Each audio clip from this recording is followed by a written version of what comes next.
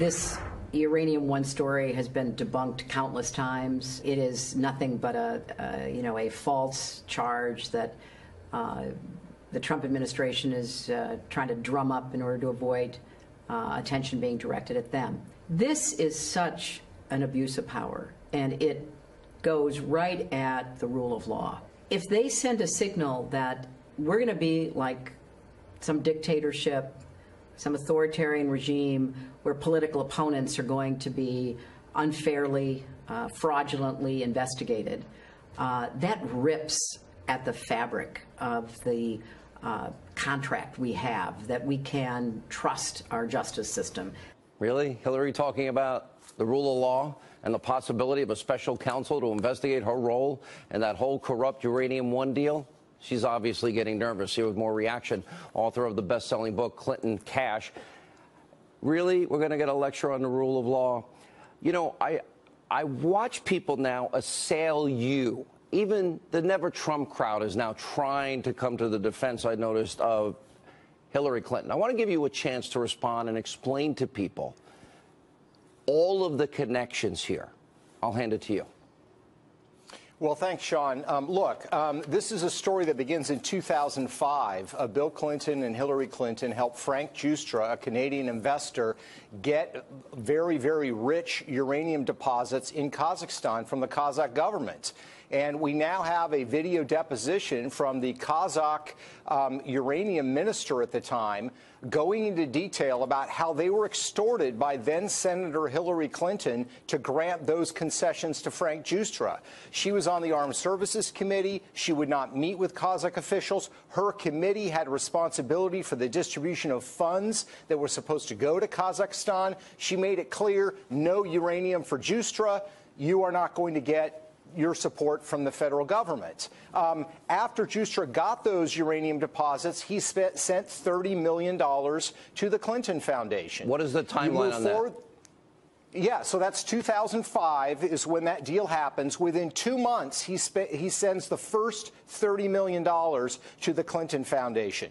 2007, they do what's called a reverse merger. They take those Kazakh assets, they put them in a company called Uranium One. Uranium One acquires uranium assets in the United States. In 2010, the Russian government says, we want to buy Uranium One. That triggers the federal approval of the United States. As the U.S. federal government and the State Department is considering that deal, the chairman of Uranium One, Ian Telfer, sends $2.35 million to the Clinton Foundation through a private foundation. It was never disclosed. It was only discovered by going through Canadian tax records. Bill Clinton gives a $500,000 speech the month as that approval is going through to a company in Russia that is involved financially with Uranium One. The ties and the deals go on and on. And let me just add, Sean, by the way, it's about to get a lot more interesting because we know some details about this lobbyist, this source that's come forward. His name is William Campbell. He lives in Florida. He was with Cassidy and Associates, which is one of the big lobbying firms in D.C., where he lobbied on Russian interests from 2007 to 2008. He then started his own firm, was paid $50,000 a month by the Russians for lobbying. And this is what his contract was for, quote, to improve the media and political environment in the U.S. in respect to the surprise of the Russian uranium products, and, quote, to set up meetings with U.S. administration officials, members of Congress, and other key opinion elite in 10X and Russian government officials. So this is a very inside guy that's coming forward as this whistleblower. Russia, we had Putin bad actors in the United States. Mueller was the FBI director. Eric Holder was one of the 9 that signed off on the deal, CFIUS deal, the committee. Then you've got bribery, extortion, kickbacks, money laundering, and racketeering. Mueller had to know because they had an FBI informant. He had his own personal experience, ended up 4 years being an informant. Then you got tapes, and then we've got documents, and we got emails, and a firsthand account. And that Putin was using breaking all of these laws to get a foothold in the uranium market. And they knew in 2009.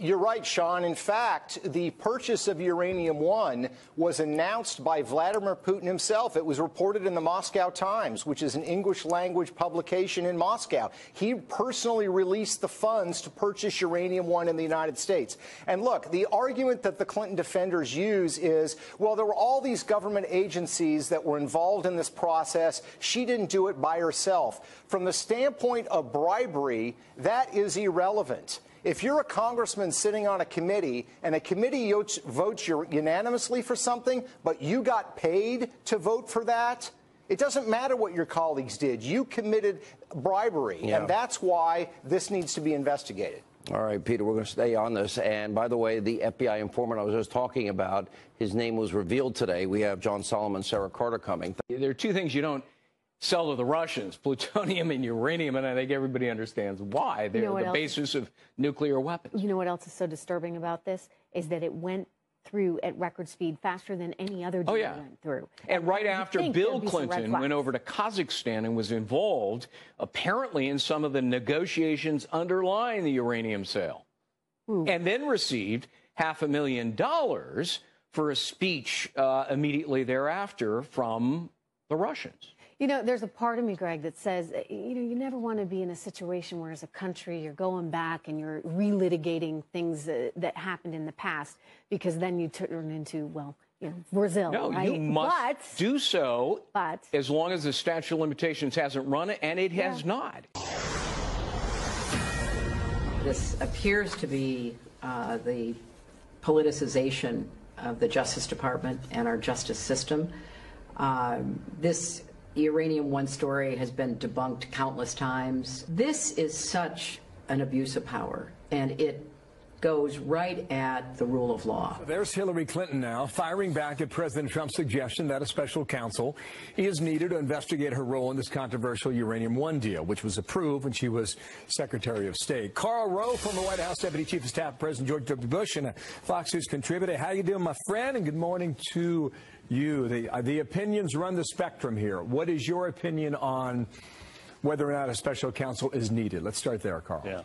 Well, first of all, I think it's both the president and Hillary Clinton would be better off saying less. The president made a mistake saying the saddest thing is he can't interfere with the FBI and the Justice Department. We don't want presidents interfering in the Justice Department or the FBI. Hillary Clinton is wrong. There are serious questions about the uranium-1 deal, and there's a lot of information out there, some of it accurate, some of it inaccurate. I hope that they don't appoint a special prosecutor unless the Attorney General examines the situation, examines the statute, and finds that the very high threshold for a special prosecutor is justified. Very interesting. If they need to investigate, better to do it through the regular main justice rather than appointing a special prosecutor. I apologize for the interruption. That's basically what Trey Gowdy said yesterday on our show. He said it doesn't meet the threshold, but that doesn't mean that attorneys cannot be looking into it already. Sure, absolutely. Special counsel's a different matter. And that letter that came out from the Department of Justice on Monday night suggesting some prosecutors would look at it, that's on one side of the argument. The other side is folks like PolitiFact have said there is no sign of collusion there. There is no sign or evidence of quid pro quo. Now, can you prove otherwise? Well, I can't prove otherwise, but I can tell you this. Hillary Clinton is misleading people when she says she played no role in the decision. Under the statute, which is available online, anybody could go find the CFIUS statute online, the Secretary of State is a member of the committee. Now, she can delegate to others her decision-making authority, but at the end of the day, she has to sign the document. So if I think she should have recused herself from this by saying, I can't be involved in this because a generous donor to our foundation may or may not be involved in this decision. But this idea of, I didn't have anything to do with this, the law requires her to be one of the 10 members of the CFIUS committee. She can delegate that responsibility to somebody else, but they are acting in her name. So if there was a conflict of interest, she had a responsibility to step up and say, I'm recusing myself and therefore recusing anybody acting in my name from participating in these discussions. There'll be more on this, certainly. Yes, two more topics absolutely. Quickly. Half a dozen Democrats want to file impeachment proceedings against President Trump. Jonathan Turley says it's crazy. He told Martha this last night. They have no shot at this at the moment because they don't have any evidence to support it. They're seeking to impeach the president for undermining the courts and the press. Those counts are ridiculously overbroad. They could have been used to impeach half the presidents of the United States. I'm not saying Turley's wrong, but I just don't see this going anywhere. I don't either, and Turley's right. If impeaching the president over the courts was an issue, then Franklin Delano Roosevelt would have been impeached for his court packing scheme in the 1930s. I mean, this is a ridiculous motion being proposed by backbenchers who are trying to get their names in the press. Can they raise money on it? Well, I suspect some of them have. And the Congressman Cohen from Memphis said, this is about energizing our base. Well, thank you. It ought to be about our democracy in our country, not about energizing your base. All right, third topic, last topic here. 26 days until that vote in Alabama. Roy Moore, the Senate seat against Doug Jones, the Democrat. What do you think happens over the next 4 weeks? Who knows? Two more accusers came forth yesterday. One of them her story is similar to the others. Got picked up in the Gadsden Mall. I mean, this is ugly. The choice is between a guy who is increasingly not believable on the question of these involvement with teenage girls, and the instincts of Alabamians, which is we want a conservative senator. I don't know how this gets resolved. I think he could win. Doug Jones could win. There are going to be several more iterations of this, and I think, unfortunately, 26 more days of controversy about Judge Roy Moore. Sad that he's the Republican nominee. Well, we will see what Alabama decides. Thank you, Carl. Carl Rowe there in Austin, Texas.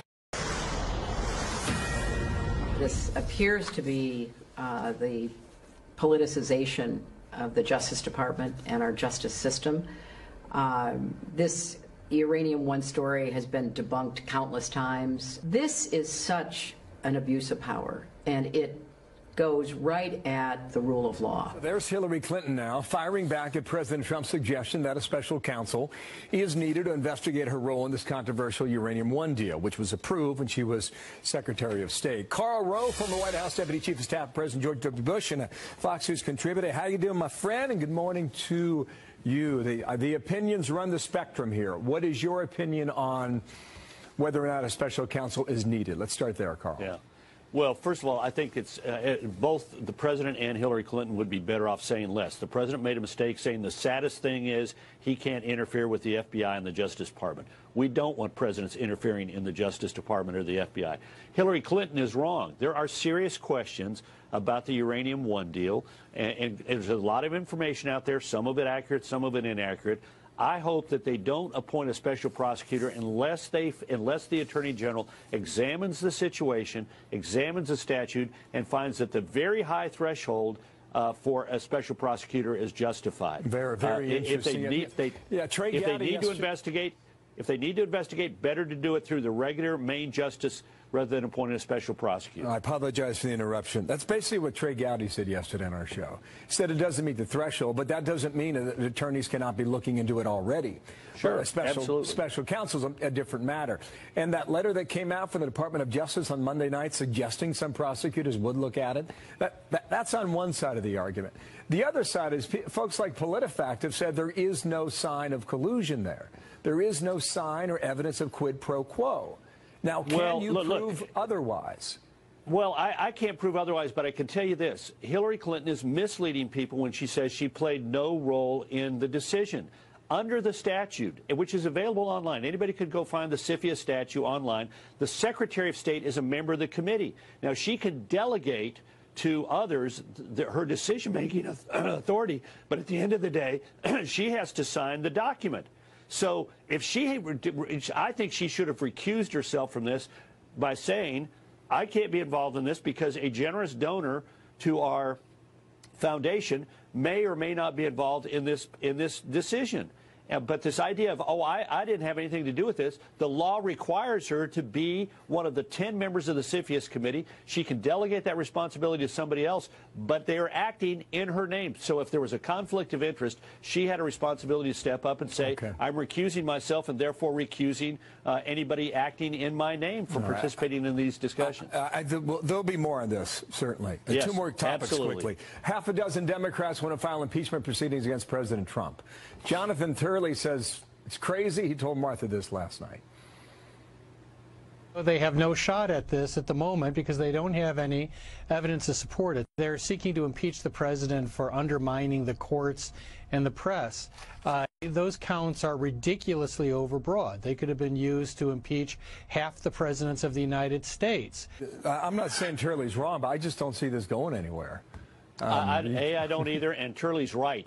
If impeaching the president over the courts was an issue, then Franklin Delano Roosevelt would have been impeached for his court packing scheme in the 1930s. I mean, this is a ridiculous motion being proposed by backbenchers who are trying to get their names in the press. That this is can they raise money on it? Well, I suspect some of them have. And the Congressman Cohen from Memphis said, this is about energizing our base. Well, thank you. It ought to be about our democracy in our country, not about energizing your base. All right, third topic, last topic here. 26 days until that vote in Alabama. Roy Moore, the Senate seat, against Doug Jones, the Democrat. What do you think happens over the next 4 weeks? Who knows? Two more accusers came forth yesterday. One of them her story is similar to the others. Got picked up in the Gadsden Mall. I mean, this is ugly. The choice is between a guy who is increasingly not believable on the question of these involvement with teenage girls, and the instincts of Alabamians, which is we want a conservative senator. I don't know how this gets resolved. I think he could win. Doug Jones could win. There are going to be several more iterations of this, and I think, unfortunately, 26 more days of controversy about Judge Roy Moore. Sad that he's the Republican nominee. Well, we will see what Alabama decides. Thank you, Carl. Carl Rowe there in Austin, Texas.